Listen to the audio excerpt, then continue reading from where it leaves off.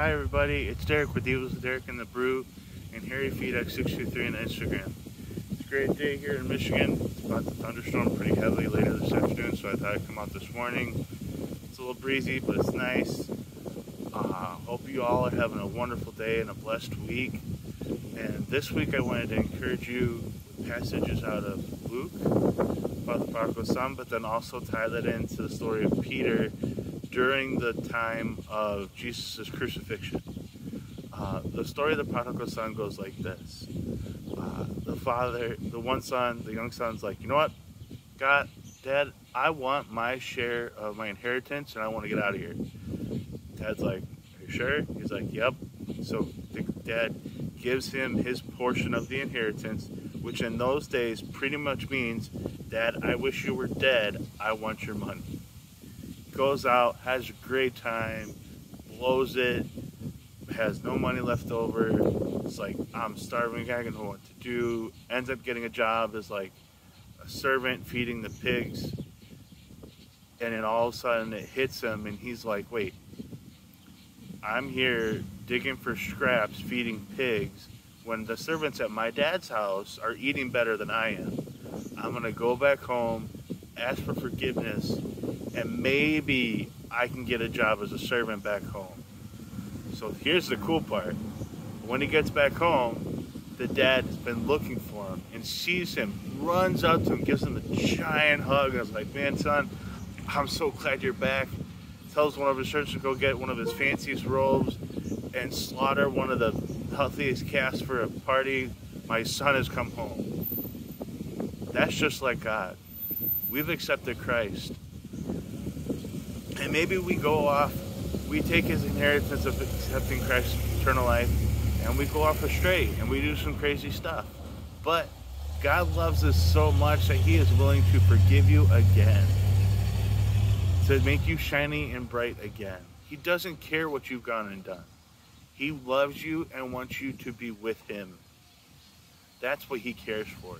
The other story I had talking about Peter was during the trials that Jesus was going through when he was going to be crucified. Peter, at the time, was hovering around the city kind of sneakily watching the trials, and was asked 3 times if he knew that Jesus guy. And 3 times he denied Jesus.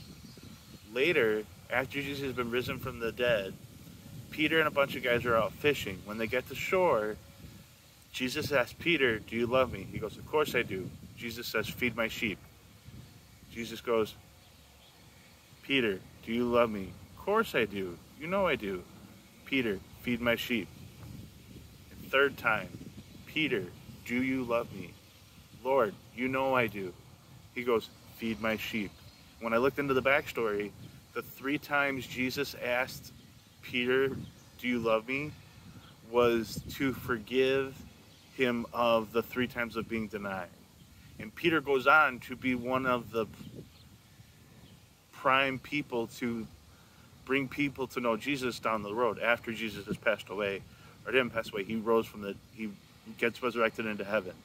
He's one of the prime people to bring people to know Jesus. And I say all this today to say, no matter what you have done, Jesus loves you, and he wants you to be with him in heaven. He wants you to join the family. It doesn't matter what you've done, doesn't matter how bad it seems. It's nothing in comparison to the amount of love that God has for you. You are chosen. He loves you. He wants you to join him in his family. There's another story in that same chapter about the prodigal son, about the lost sheep, where the shepherd looks, sees the sheep is missing. He goes out and looks for that one lost sheep.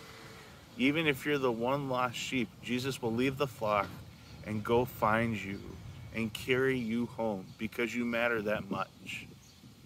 So I don't care what you've done, what you've been through, no matter how much dirt it feels, you feel too much grimy, slimy, just disgusting, there's no way God can forgive you. He will, because he loves you. And I want to give you guys a chance today to accept Christ. I don't ever want to leave you guys without a chance. So I'm just going to go straight to it.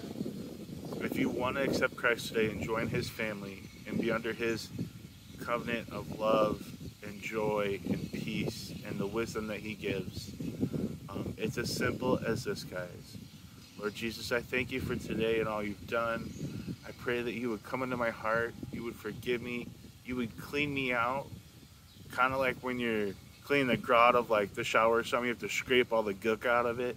I pray that you would clean all the nastiness out of our hearts, out of our bodies, out of our minds, to make us a new creation, brand new vessels for you to use. We thank you for all that you're going to use us for and all the blessings that are going to come. But we don't look for the blessings. We just want the relationship with you. We thank you that we get to have a new relationship with you today, this moment, this hour, this year. We thank you that we get to start anew with you. In Jesus' name, amen. That's all I got today, guys. Just to let you know that no matter what you've gone through or what you've done, it doesn't matter. God still loves you and cares for you and wants the best for you. May you all have a blessed week. Take care and God bless.